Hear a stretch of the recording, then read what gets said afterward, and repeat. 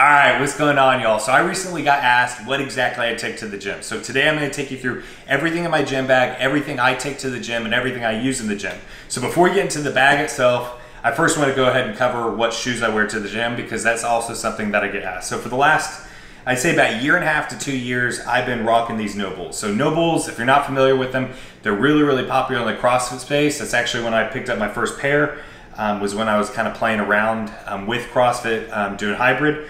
But if you haven't used these before, the grip on the bottom of these is amazing. So especially for leg day, anything doing squats, deadlifts, leg press, hack squat, anything like that to where you're wanting really, really good grip, No Bulls are great. The other thing about these too is if you're doing cardio, all of that, they're kind of meant, these are the trainers, so they're kind of meant to be able to be, you know, run in a little bit, you know, do the more CrossFit style workouts, which I know for bodybuilding isn't really what we do, but it does actually play out well for bodybuilding. And you'll see many bodybuilders actually now wearing No Bulls. They have low tops and high tops.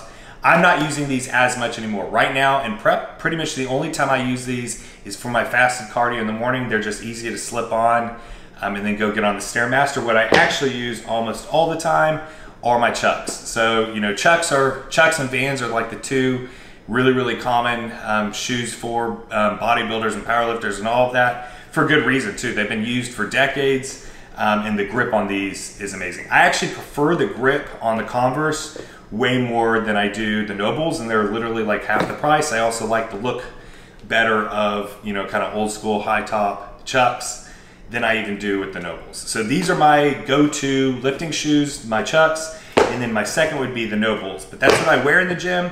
As far as the gym bag itself, I actually picked this up, I think about anywhere from 7-8 years ago now. I actually got this at the original Golds in Venice Beach, the Mecca.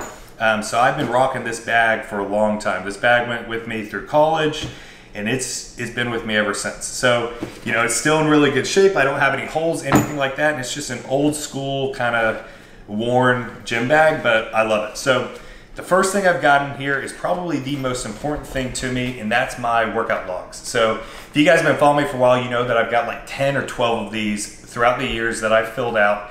I've got everything from what exactly the movement I did was, the sets, the reps, and then any other notes I've got, you know, intensity level, all of that. But I track literally every single rep I do in these workout logs. So the reason I've got two is I've got my current one that I'm currently using, and then the one from the previous go round. So for, you know, my workouts from like 6 to 8 months ago, they'll be in the backup one. Every once in a while, I like to refer back to, you know, where I was, you know, 6 months ago, all of that, just make sure I'm you know, at least progressing.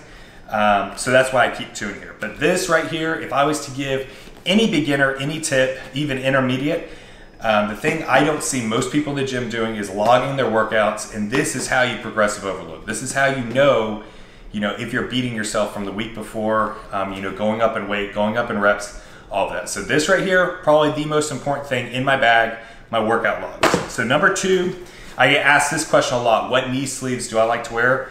So I've gone back and forth between using knee wraps and then knee sleeves. Now, I actually personally like knee sleeves quite a bit better. They're easier to slip on, and for me, they actually do give great support when I am doing squats. And if you guys have followed me, you know that I like to do heavy squats, heavy hack squats, leg press, all of that, and these have been great. So these are Bear Complex knee sleeves. This is my second pair by them. They hold up really, really well, and I love them. So Bear Complex, it's with a K, K-O-M-P-L-E-X, Bear Complex. But these are my go-to knee sleeves. Next, I've got a mask. I have not used this for the gym in like over a year. So this right here, this is like a little screw thing. Really, it's just like a little metal stick.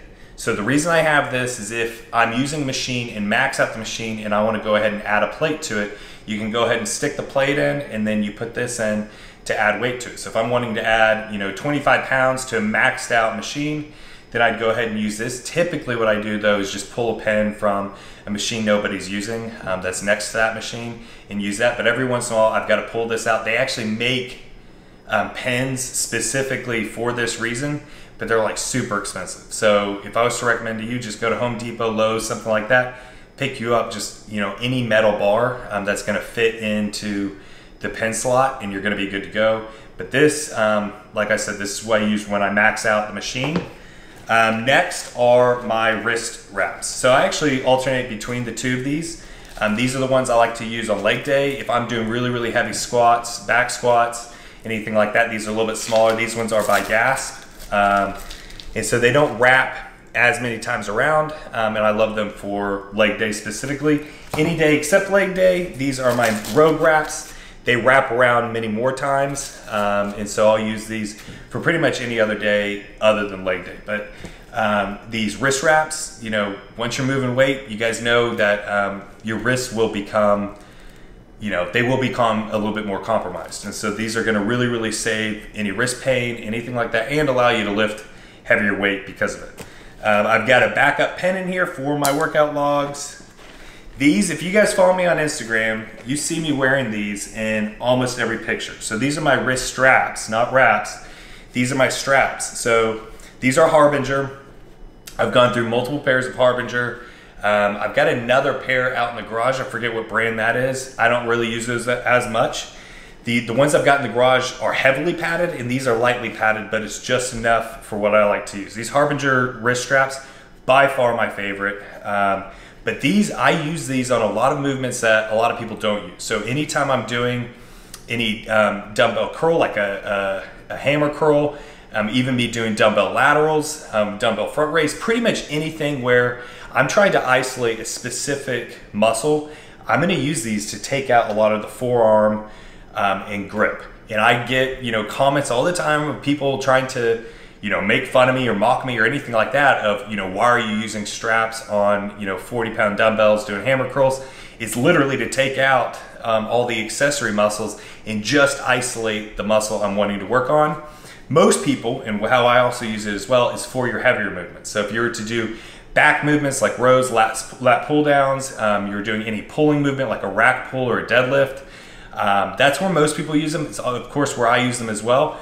But like I said, you can be a little bit more liberal in where you do use these straps, as long as you are still hitting, you know, your forearm and still working on your grip strength as well. You know, if I didn't have good grip strength and I didn't have good forearms, then I'd of course, you know, be limiting the use of this, or I'd just be increasing the amount, the frequency that I actually hit those accessory muscles. But don't be afraid to use wrist straps, and I use these all the time. Pretty much every workout I go to, I'm gonna use them at least a little bit. So next are my headphones. I've gone through so many different headphones. I've gone through AirPods. I've, you know, thought about getting over the head headphones like Beats, but these have kind of been my go-to. They're like $25 headphones that you can get off of Amazon. I see lots of people wearing these. These, you know, I'll have to go through like a new pair every, you know, 4 to 6 months or whatever, but they've served me really well. I used these back when I used to run ultramarathons. I had multiple pairs for that.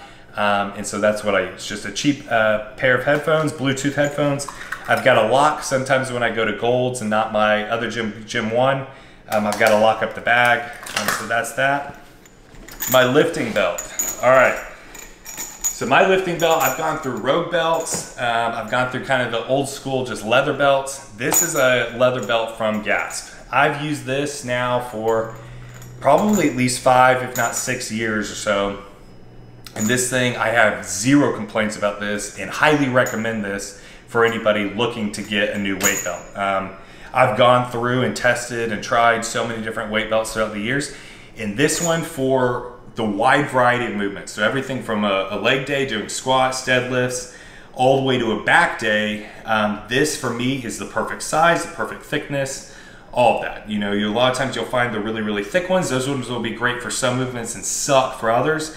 This is kind of, for bodybuilding purposes, this is kind of my go-to weight belt. But that's literally everything I've got in my gym bag. Every once in a while I'll change things out. Sometimes if I'm taking supplements or rice cakes or, you know, needing to have carbs intra-workout, I'm not in prep, then I of course carry my food and supplements in here as well. But for the most part, this is how my gym bag stays year round, and how it's stayed for literally years at a time. This is everything I use in all my go-to equipment. But I hope you guys enjoyed this video. I hope you got something out of it. If you did, please do me a huge favor. Smash that like button, hit subscribe if you haven't already. Leave any comments or questions down below. Love going ahead and connecting with all of you. Be happy, be positive, be powerful, and have a great rest of your day.